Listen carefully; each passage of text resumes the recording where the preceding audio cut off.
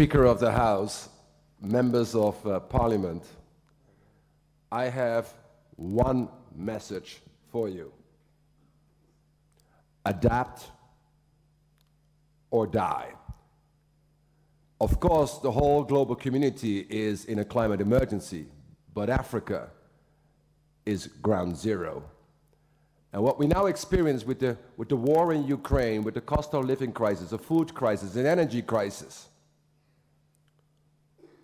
climate adaptation is the poor cousin of the climate debate. In fact, particularly people from the north tell Africans there is no money left for climate adaptation to support African nations. Well, tell that to a mother in Makweni who has to walk 4 hours a day to fetch water because the rains are not coming, and as a consequence takes her 3 children out of school.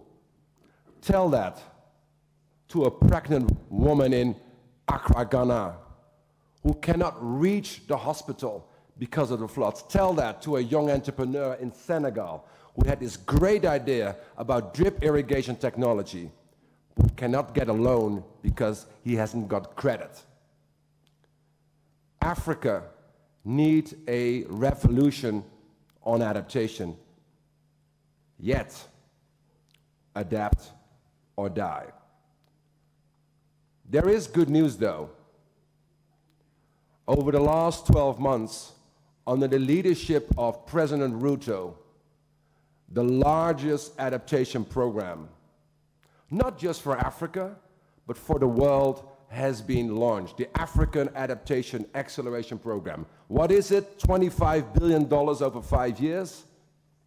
Already in the first year, $6 billion has been dispersed. Is it enough? Absolutely not. How much is needed per year for Africa as a whole? $51 billion.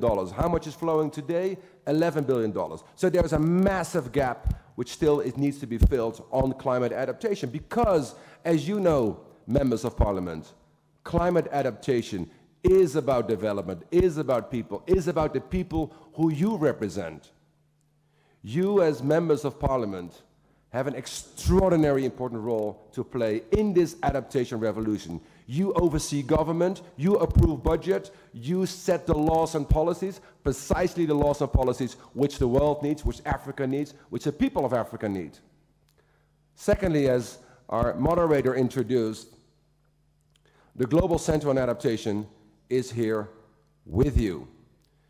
I'm from, full disclosure, I'm from the Netherlands in Europe, and 3 months ago I had the honor of welcoming President Ruto to the Netherlands, to our headquarters in Europe. We have the largest floating office in the world, and President Ruto said, well, actually, I'm not a good swimmer. In fact, I cannot even swim, and we don't even have water in Nairobi, but we want to have such an office in Nairobi which epitomizes the climate adaptation agenda. So that is why we were very honored that yesterday President Ruto announced the largest nature-based office of the Global Center on Adaptation, which will be built here in the coming year.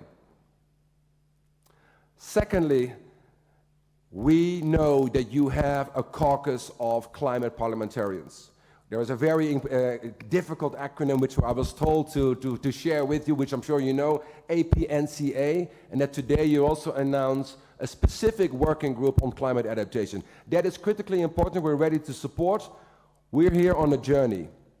The world 2 years ago, well, today we're at the summit. Kande is leaving, has already left. We're all running to summits. We come to summits. But 2 years ago, let us not forget, the international community promised to double international finance for climate adaptation. It has not yet delivered.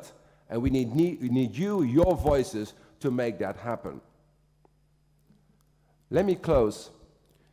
In the run-up to this summit, Honorable Speaker of the House, I had the honor to visit Kenya, not once, not twice, 7 times since the beginning of this year.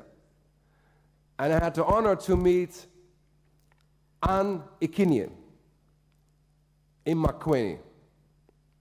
Anne, a mother of 5, she showed me what is possible in the field. She said, well, here, yes, we have the largest drought in 40 years, But I have drought-tolerant seeds.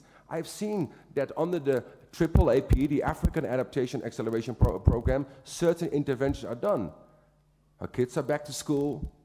She's managed to produce her fruits. She's selling to local markets. So adaptation in action is possible, but it needs to scale up. It needs to speed up. What I learned when I was there in Verkooijen, and when I was humbled to meet with Anne, that Anne Akinyi, that Akinyi means in Luo, she told me, born in the morning. I'm absolutely convinced that the adaptation revolution is also born in the morning here in Nairobi during this summit, and we really are keen to work with all of you to make this revolution happen, because if Africa invests in adaptation, if you as parliamentarians make this your top priority, not only Africa is unstoppable, but the people of Africa who you represent are unstoppable. Thank you very much indeed. God bless Kenya. Thank you. Thank you.